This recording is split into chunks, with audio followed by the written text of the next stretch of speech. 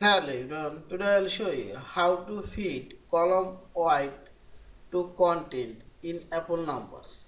We can auto feed content to column white three ways. First is selected column and serial number and put your mouse cursor here and showing double arrow and double click here and see this.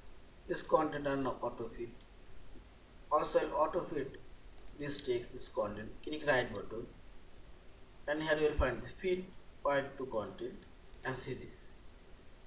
And third way, click here, select your column and go table format option and select table option and here you will find this column white option feed.